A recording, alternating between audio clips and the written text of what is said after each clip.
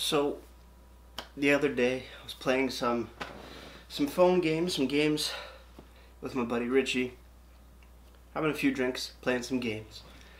Lost, went to throw my phone up a little bit, and it flew out of my hands and landed in my glasses, my dirty glasses spot in the corner over there, and I hear a big crash. So I'm like, shit. I broke all the glasses there. Thankfully, it wasn't all the glasses, but it was my IPA glass from Collective Arts, the Spigaloo. And ever since I owned that glass, I knew that was the glass I was going to break. First, it was actually the second glass to break. The other one was from a brewery out near Ottawa. I forget the name of that brewery, but that one broke first. So this is a close second. So now I gotta pick it up. Got some gloves, got some shoes, got a bag, got some old containers to put the glass in. So let's get to this little glass cleaning adventure.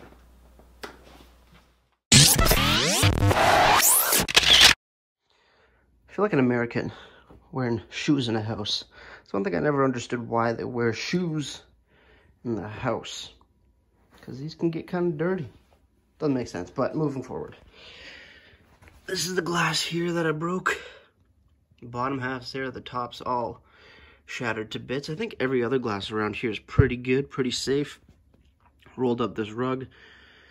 Definitely going to be throwing out this one, because the glass is all kind of over it a little bit, and it's too thick to fix it. So let's get to this stuff.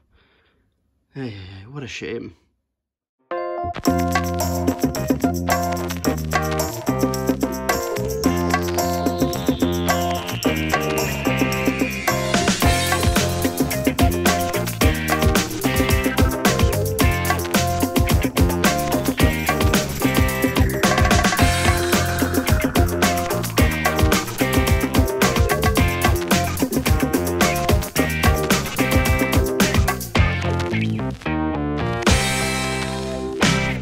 Holy hell.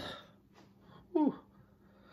Took a lot out of me, because, well, the floor is white and also kind of shiny. So even when I was using my eyeballs and my phone's flashlight, it's just like, damn, is this the carpet? Is this the glass? I have no idea. So took a vacuum to it after I got as many small, tiny little pieces as I could. Threw the vacuum on there. A lot better.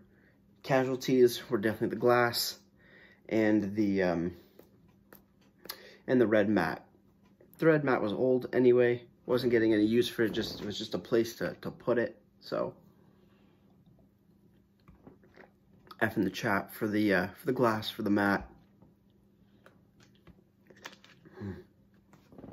Never again. I will try to hold on to my phone, because picking up glass off a carpet is the worst. It's the absolute worst thing you can do. These hardwood or a hard floor like tile, you can pick it up, gets either swept up or vacuumed or whatnot. Carpet, good luck. Good fucking luck. So happy that's done. Here's the floor afterwards. No more glass that I see, which is nice. Some popped up in that little corner, got all that. Some popped up into that dusty mess. Everything's looking pretty stellar.